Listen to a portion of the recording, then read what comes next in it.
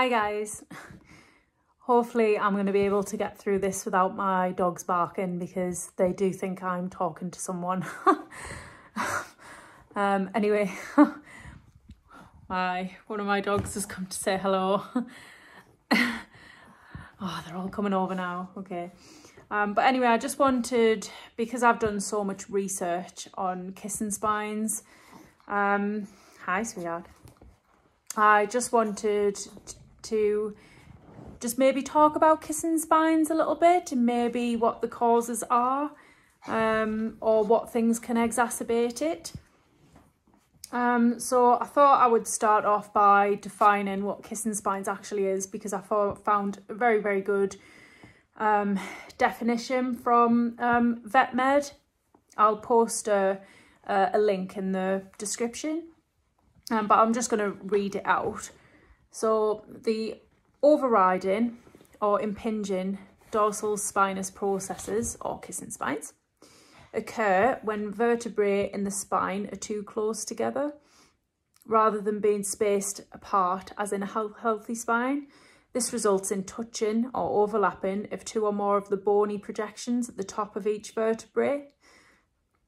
In some horses, this can cause consistent low-grade pain, but many horses do not exhibit any clinical signs. And I just think that is such an important thing, because a lot of horses can have pathology along their back, but they don't actually show any behavioural signs. So what are the clinical signs of kissing spines? So in Arthur's case, they're extremely subtle. I don't think I would have actually found the kissing spines, if I'm honest, if he hadn't fractured his splint bone. So yeah, they can be as subtle as just poor performance, which is also something that I struggled with Arthur, which never got better with strength training, really. He did do improvements, but there was always something in the back of my mind that said, I just feel like something's not right. And then decreased range of motion when asked to flex or extend the back. And that's something that I've struggled with Arthur as well. But then it can go all the way to a pain reaction. So horses can buck, or difficulty cantering, taking the wrong lead. And then just be really reactive to the back. So maybe when you put a saddle on the horse reacts violently. Anyway, the first one I wanted to talk about was the hereditary aspect of kissing spines. So I found a really interesting article for some research that's just been, I think it was going on in 2020, but it was published, I think, in 2020, just the beginning of this year. So new research has actually showed that there's at least 2 chromosomes, so they pointed out 16 and 25 of the equine genome, that appear to have regions that affect the severity of kissing spines, and this is in warm bloods, in thoroughbreds and stock horses. I will again post this this article. It's very interesting. I really do suggest to read it. I'll post it in the description. So it's just food for thought, and I know that this goes around on groups on social media quite a lot. And there was a few people who mentioned that they'd had, just due to bad experiences when they've come to look for another horse again, so there's a lot of people who have been commenting, and just through bad experiences, I guess, they've gone through 5-stage retins and they've decided to have the horse's back x-rayed. And there was one person I spoke to, and she shared me some x-rays, and it was a 3-year-old unbacked horse, and it had kissing spines, and it appeared to be quite bad kissing spines. But then there's people who've had foals and they've just gone through checking their horse out before starting the breaking process, and they have kissing spines. So obviously there's got to be other factors at play for these horses to have kissing spines but have had no interaction with a rider yet or training. Conformation, I also think, comes into the hereditary aspects. So if a horse is short-backed, you're going to get crowding of the processes. And then if your horse is croup high or has a long back, this is also a problem. And I did learn in this article that horses' height has a significant impact on kissing spines as well. So I didn't really appreciate that as a horse gets bigger, obviously the forces on the spine do get larger, but the ligaments and all the soft tissue doesn't get equally stronger. I didn't really appreciate that in terms of the bigger horse. And then the next one is maturity. So I think a lot of people have seen this image going around on social media quite a lot. So you can see that the skeletal development of a horse continues from birth right up until the age of 6. But then you see, well, and then the back is the last thing to develop, to fuse. And it just really makes you think, because in the equestrian industry, horses are broken in at the age of 3 in general. They're generally jumped at the age of 4. So horses are asked to do quite a lot when they're actually still growing. I think one of the main problems is the fact that horses, I guess, it explains it in this article from Equine Inc., that horses look mature, but they're not mature inside. So in order to give a horse the best chance of leading a long and healthy life, we need to give them time to mature from the inside as well as the out. But horses don't get given that chance. So this is, to me, is such a massive contributor of kissing spines. The fact that horses are broken in and ridden way too early. But that's my personal opinion. People will probably disagree with me, but that's my personal opinion. I just think that horses just need time to be horses. Do plenty of in-hand work, but why do we have to sit on them at 3-4-year-old? But that's just my personal opinion on it. I do realise that I'm talking about the rider in this part, but for me it is specifically about maturity. So I just think that horses are so fragile when they're still growing and their bones are still, their growth plates are still fusing. And I just think that a horse needs time. And then another big one for me is saddle fit. So obviously, just like us, we do have automatic reflex points. So if somebody prods us, we will move away, kind of thing. So if your horse's saddle doesn't fit it, particularly along the channel, so I think it's a big thing where channels generally get narrower towards the back of the horse's back. I'll post one picture of the saddle that I rode Arthur in for 1.5 years. Obviously, I used a registered saddle fitter and I had him out every 6 months. So I felt like I'd done my job. But obviously the fitter didn't do his. But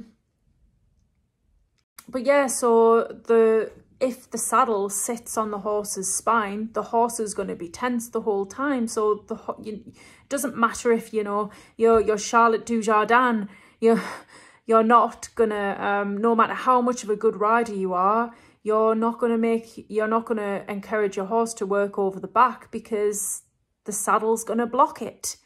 And that is another significant factor, I think. So the hereditary aspect, I think, is really important. The maturity aspect is really important, and I do think that needs to change in the industry. And then saddle fit is also a really important factor. And another one, which I think is really, really important, but for some reason, I just couldn't find any articles. I couldn't find any research on it, which I find astounding. But I think I want to mention it because I think we have a bit of an epidemic of something called caudal heel failure. So horses basically with collapsed heels and long toes. But yeah, hoof balance.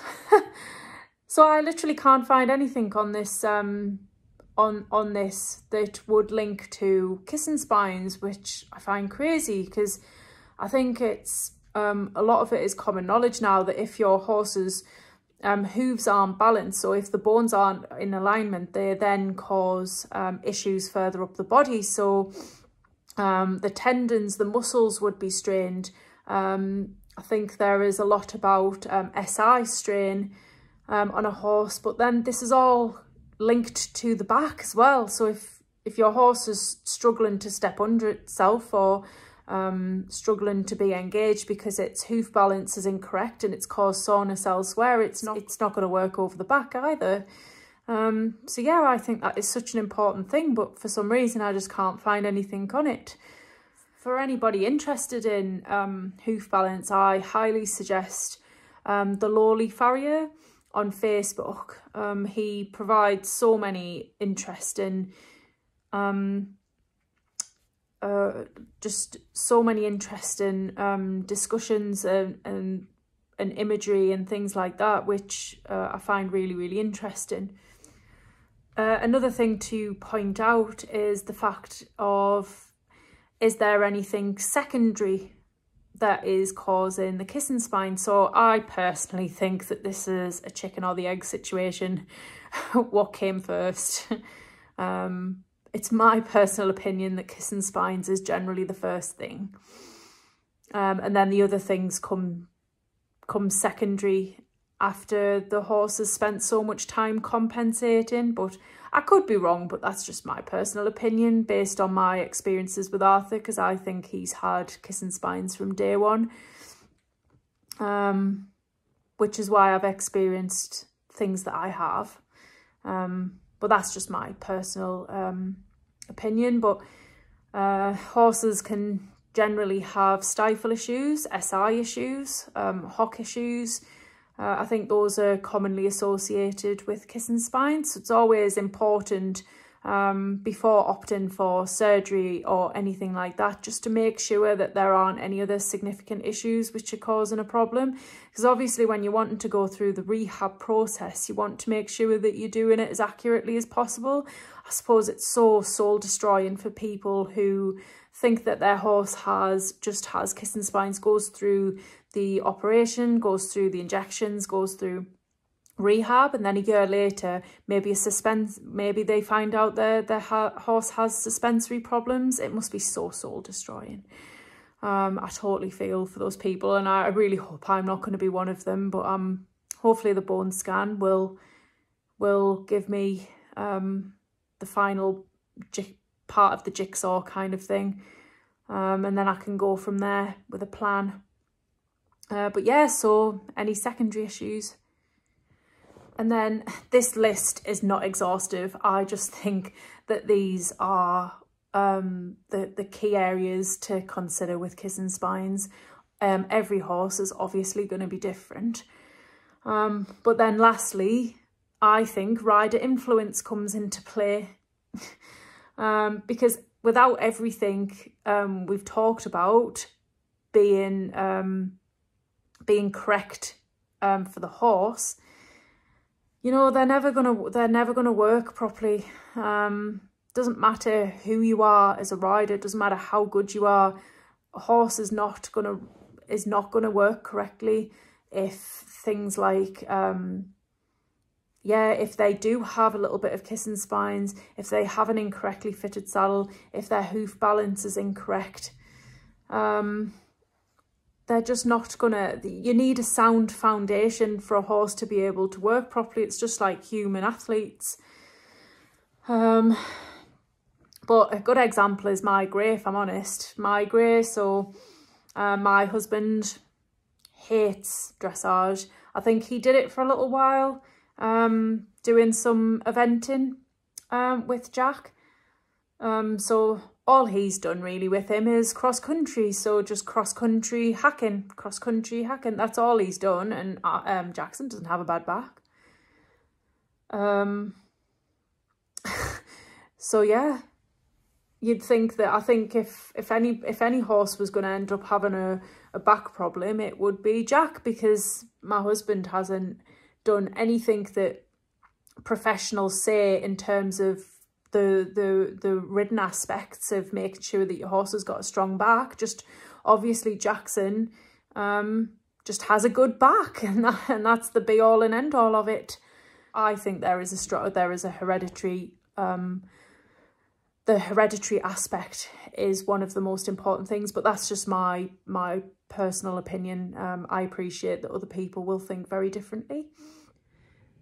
There is obviously another one, which is if your horse has any health conditions, I guess. So I'm part of the PSSM group, and I've noticed that a significant amount of people are struggling with kissing spines, and there's quite a few that I've noticed have kissing spines and stifle abnormalities, but also have PSSM too.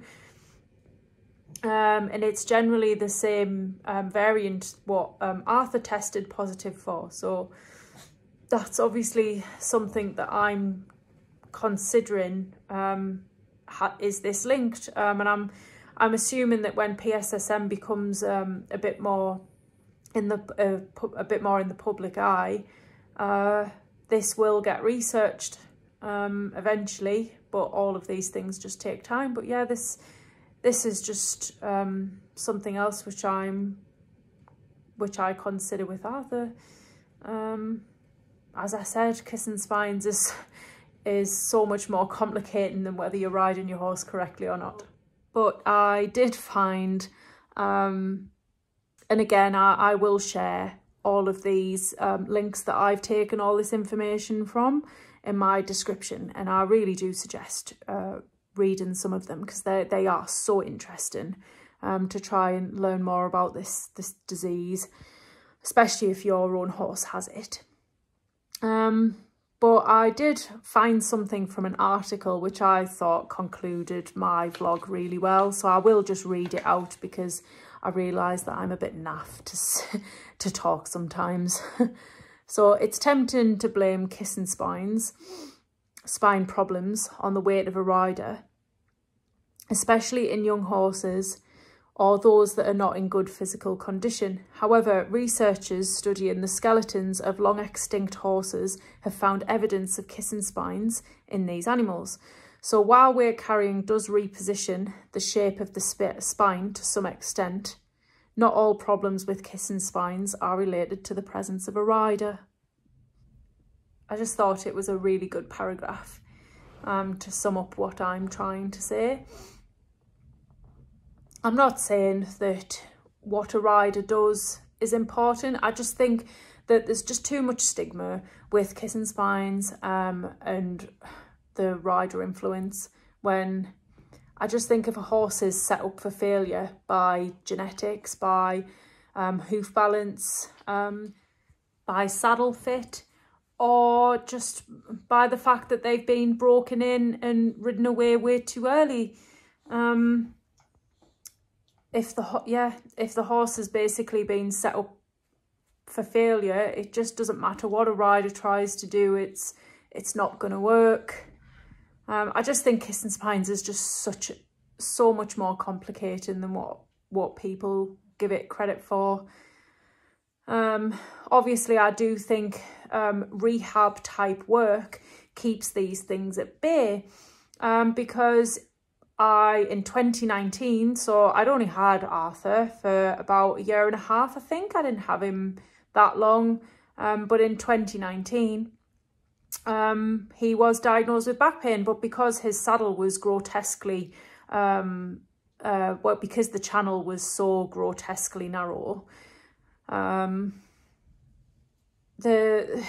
we just put it down to that. But he was sore in the exact same area that he had kissing spines, so he clearly did have kissing spines at that point in time. But he did respond really, really well to the rehab work. So just I did use the psoa. I obviously used it on the loosest settings. It just stopped him from putting his head right up, I guess. And then I was able to just lunge him without anything.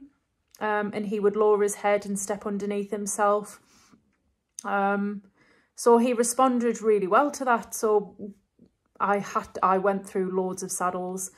It's been an absolute nightmare. It really has. But he responded really well to that. And to be honest, anybody looking at him in 2020 would probably think I cured the kissing spines, but obviously I didn't, because he still has it.